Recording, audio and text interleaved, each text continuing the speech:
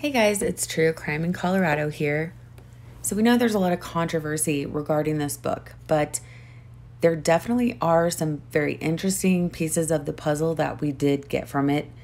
We obviously, you got to take, when Chris talks, you got to take his words with a grain of salt. But every time he comes out with one of these new versions, and this is his third, of course, he drops clues and little nuggets of truth with his lies. So between, we read the first one over and then listened to the second one again, read the book and went over some key points in discovery this weekend. It really does paint a clearer picture of what happened that night, for us anyway. I thought it did fill in some of the questions. There's still some questions that I just don't know will ever be answered, but some of that stuff you can cross-reference with the facts, which I always go back to the discovery because the facts, Chris cannot twist them as much as he wants to. You kind of can piece together most of it. So for those of you who haven't read the book or don't want to, or if you have but you just want to go over some parts that are worthy of discussion, that's what we're going to do in this video. So in chapter 1, the author's just explaining basically how she met the Watts and how she started writing to Chris and how the whole relationship came about. So she started writing him on February 10th. And in that letter, she basically just came out and said she wanted to write a book about the case. And then he wrote back to her March 14th, 2019, which, as we all know, is exactly 1 week after that second confession was released to the public. And then one day after he wrote her, he must have told Cindy, because Cindy called Sherilyn and told her that she had begged Chris to fill Sherilyn in with the missing pieces for them. And then Cindy was the one who sent Sherilyn the papers to apply to be put on Chris's visitor list. And then she visited him for the first time on April 5th. She does bring up a couple things. She talks about how when she met him, he looked completely different than he did in the sentencing, but then she doesn't elaborate on how. She just says he looked totally different, which I wish she would have explained what she meant by that. One of the most interesting things I got out of this chapter was that she does point out that Chris was quote unquote resentful of when the CBI and FBI showed up for that February interview, and that it was his opinion that it seemed like they were trying to find out with their questions if Nicole had anything to do with the murders. She also mentions in this chapter that Christopher now lives with great remorse, which is a bunch of crap, unless she means that he has remorse about getting caught, which is the only thing that this guy has remorse for. You can tell.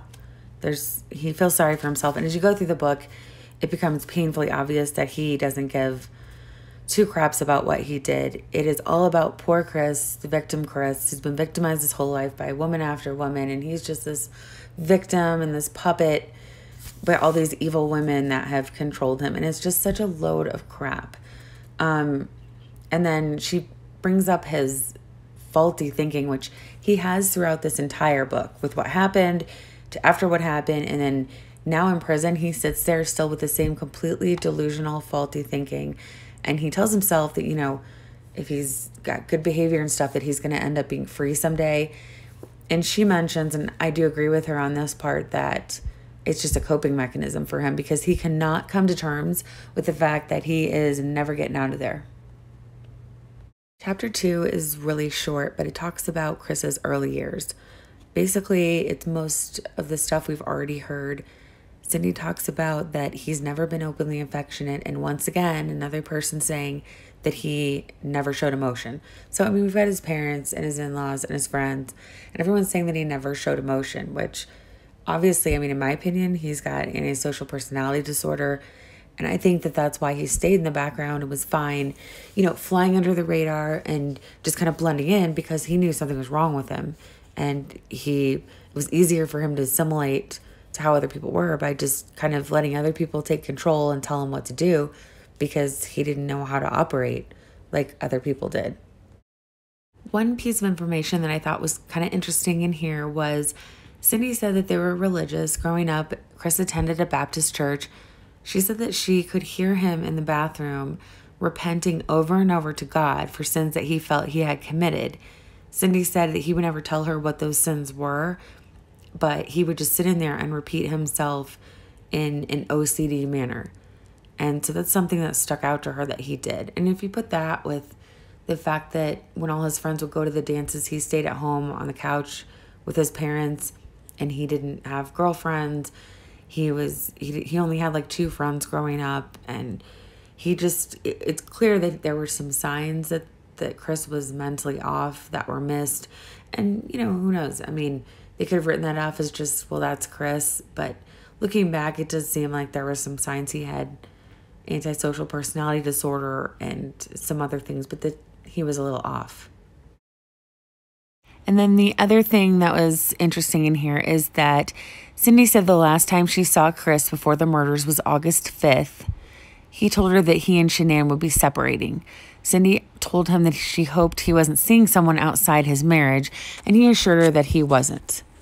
So a lot of us have heard conflicting information on that. I remember at the beginning of the case on Web Sleuths, Jamie was on there, I think it was under Tinker 78, something like that, where she said that they did know about the extramarital affair with Nicole.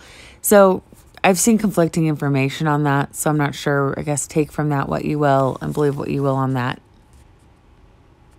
Chris does mention in this chapter that it's always been very important to him what people think of him, and that he's always tried to be a good person and be kind. It bothers him that people hate him over this, and as he puts it, quote unquote, judge him. So poor Chris. There's a lot of poor Chris moments in this book. And he says he has these comments throughout the book that you just sit there and think, really? He's completely delusional. But he also mentions at the end of the chapter that it's not easy for people to let go of what happened. Chapter 3 just talks about how Shanann worked for Thrive, and he says that he was wearing the DFT Duo patch, which caused his heart rate to speed up like he was working out all day. He says that because of that, he could only sleep about 3 hours per night. And then the next part's interesting because of the Oxy drama that went on last week. We have a separate video you should probably watch that kind of breaks down the Oxy information. But for those of you who know, he said that he told the author that he would take the identity of the person who gave him the Oxy to his death. He said that about a couple things. But then he went back the next day and said that no, that was misunderstood. He actually got it from the bin in their basement, which we know is not true. That doesn't make any sense. So in this part, he says, because of living in Colorado and taking Thrive, Shanann did not have to take any medication. So just another indication that he was lying about that. He then talks about how Shanann earned a lot of free trips, which we already know. And then he says that since he worked a full-time job, he wasn't free to go on all these trips, and that's when he would stay home and take care of the girls. He goes into the June 22nd trip that they went on to San Diego with Thrive. And this part's interesting because this is where he really starts talking about his relationship with Nicole. And obviously, a lot of us have always been suspect of the timeline of their relationship with how serious it got and how it escalated so quickly. And at first, he kind of lines up with what he said in February, that they had started talking in May or flirting or whatever. And then the same week that she announced her pregnancy is when the flirtation was kind of getting intense, which is why he explains he wasn't that excited about the pregnancy announcement on the video. So here is where he contradicts himself again, in our opinion, on the timeline of the relationship. And I'm reading this directly from the book. He says, the very same week he had started to see Nikki was when he found out Shanann was pregnant. He was caught off guard by the announcement because it had taken Shanann much longer to get pregnant the last 2 times. But then he goes down to say on the very same page, now he felt he was not ready for this baby because mentally he was with Nikki. So again, he says above that he began to see Nikki in May. But before, he had just said that they were only talking at work. It was casual and they were flirting, and he didn't see her till they got back from their San Diego trip. So there's another conflicting statement, just our opinion, but we've never believed the timeline on the relationship. It just doesn't line up. I don't care what anyone says. There is no way that we would ever believe that this thing didn't start well before May or June, because I don't understand how your mind could be with Nikki if you just started talking that week. That would be an easy thing to break out of and refocus on your marriage and the pregnancy. And it also lines up with the fact, of course, the infamous Google searches that Nicole did on Shanann and Chris a year before the murders. Chris tells her that he was caught off guard because he had never had a woman pursue him before. She lured him with lewd sex and sent nude pictures of herself on his personal phone. Nikki was definitely chasing him. She knew he was married and had 2 girls, but in fairness, she was told by Christopher that he and Shanann had both decided to separate. This part is interesting. She could have gotten so much more detail here, but there's some ambiguous parts here, but I'll get to that. She writes, she most likely knew about Shanann's pregnancy because she spent time looking up Shanann on Facebook and the internet, which of course we know. She possibly wanted Shanann's life. We personally agree with that statement. Who knows if she saw her when she worked at Advocare and Shanann was at Thrive, or if Chris caught her eye and then she kind of looked him up on Facebook and saw Shanann, but I do agree with that statement. I also think that she obviously watched Shanann's Facebook videos, and with so many of them being public, she knew exactly what was going on with their relationship, what trips they were going on, and that Shanann was pregnant. And then it just goes on to talk about how Shanann had everything that would make a mistress jealous. The beautiful home, the perfect husband, 2 beautiful kids, and by all appearances, basically had the perfect life. And then in typical Chris Watts form, after talking about how wonderful she made him feel and how, in love with her he was, he starts talking bad about Nicole to the author. So he talks about how she would pull out every stop to seduce and intoxicate him, and that he spent all of his time with Nikki the month of July. He practically lived at her house and didn't have any time to think about what he was doing, and that when he was with her, he didn't think about his family, and here's a creepy statement, as though he didn't have one. And I'm not trying to minimize her role in it. She was definitely a catalyst, and the creators of this channel are among the people that do believe that there's much more to this story and that she had some type of more involvement or knowledge than she's acknowledging. I just think there's so many things that point to that. Again, just our opinion. But at the same time, it's funny how everyone else has a role in what he did except for himself. So now he's projecting that it was all her, and he's just, again, kind of this victim that's being drugged through this stuff and has no control over his actions. He says how Nicole became the injured party in her eyes instead of seeing Shanann as the injured party, which was actually the situation. He talks about how she, quote unquote, pulled the last punch by telling them that she wanted to give him a son. And she knew that she could get Chris to feel bad for her by telling him that they didn't have any firsts together.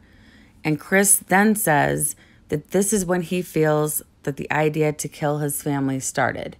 And if you read on, and we'll get into that, but the July 14th second visit that Nikki had to their house, when she went upstairs and saw the whole house, it looks like that was kind of the catalyst to the plan, because they had this big fight. She was really upset, asking him to make a choice, and got very emotional and stormed out of the house and sat in her car for 30 minutes in his driveway, texting back and forth. And he was able to, in his words, talk her off the ledge and get her back in and cuddle her on the couch. And this is likely when she said that she wanted to give him a son, and he knew that he was, under pressure to make a choice, and that he wasn't going to be able to keep things the way they were. And if you look at Discovery, and we'll have another video on this, but you can clearly see that after July 14th, he was making active steps almost daily to plan out the murders. Chris says that Nikki had a group of friends that he says were involved in some very dark things. I really, really wish she would have had him specify what those dark things were. I mean, that could mean anything from drugs to, the rumors that go around. This is the kind of stuff that starts rumors, to the rumors we've heard about witchcraft and the dark stuff, or did he just mean sexual stuff? It's a very broad term that she uses here, but that's all we get. He can pinpoint a time that he could feel himself getting darker on the inside as well. And then when she asked him what Nikki was really like, he suggested reading Proverbs 7:5-27, and that she would see Nicole for who she was. And these verses in the Bible basically talk about a very sexual woman that doesn't care that she's married. Chapter 4 is the Watts side of the story. I'm not really going to spend much time at all on this because, in my opinion, it's not that important. And it's all he said, she said, and Shanann's not here to defend herself. Talks about the engagement, talks about the fight over the invitations for the shower and how Jamie said she did mail them. Shanann does not think that she did. And then it talks about how they didn't attend the wedding and that Jamie says that Shanann got mad at them and told them not to bother coming, even though they were supposed to be in it. And as we know, Shanann said that they didn't come. Again, he said, she said stuff. And it goes into Nutgate, which the only importance, in our opinion, that this even has is just another piece of the problem. And the timing sucked. You had the affair going, you had the finances going, and then on top of everything else, you've got this huge fight that breaks out, the Nutgate fight, breaks out and puts even more pressure on Chris and gives him another excuse to be mad and project this rage onto Shanann over that. Cindy goes on to talk about the hate that they've received from this case. She kind of defends it by saying that they thought that their daughter-in-law had just killed their granddaughters, so of course they weren't happy with her at the time. And all they had was the information that Chris had given to Ronnie and the FBI, and that they believed that. It talks about why the Watts did not go to the funeral, and it says that Ronnie made a phone call to one of the family members and was told, not in a malicious way, but told it might be best if they don't come due to the media that was going to be there and that they were probably going to get attacked by people. The Watts did have a service of their own with friends and family. They sang Amazing Grace, and they were very upset that they didn't get to say goodbye to Shanann and their granddaughters, is what they say here. And then the author talks about how sad it was that the two families couldn't get along and that their last visit with Shanann and their granddaughters ended in discord. Chapter 5 talks about their finances. And of course, we're only getting Chris's version, which, as we know, is probably not true. But he talks about the school that the girls went to and how Shanann controlled the finances and loved to shop. And yet again, he's just along for the ride. He says that he didn't know what was going on in their finances and he was afraid to ask her, and that basically she had control over everything, didn't trust him with the money, and that they had already filed for bankruptcy once and they were headed that way again and were probably going to lose the house before they had the opportunity to sell it. He does openly admit that he never voiced his concerns to Shanann, and she can't read his mind, so he kind of wants it both ways. He wants to complain about the fact that he never had a say, but then at the same time, he admits that he never spoke his mind about anything because he likes to be in the background. One thing that I did find interesting at the end of chapter 5 is, if you'll remember, right after the sentencing, there was a hearing that had some HIPAA issues, and there were some records that were sealed. And she briefly touches on that here. She says, the girls' records were sealed by Chris right after the sentencing, even though he does not remember signing them. No one seems to know why. He says it was a stipulation for his plea agreement. He was not clear-headed, and he says he does not remember everything that happened during that time, which I don't believe any of that stuff. However, what's interesting to me, and I guess anyone correct me if I'm wrong in how I'm interpreting this, but how I'm reading this is that he agreed to sign the plea agreement as long as they agreed to seal and hide some of the girls' records pertaining to this case. So that's it for part 1 of this series. Part 2 will be out today also. We're going to start at chapter 6, which dives into his relationship with Nicole, and go right up through chapter 11, which goes into the actual murders. So thank you for giving us a little bit of your time. Please like the video and don't forget to subscribe to our channel.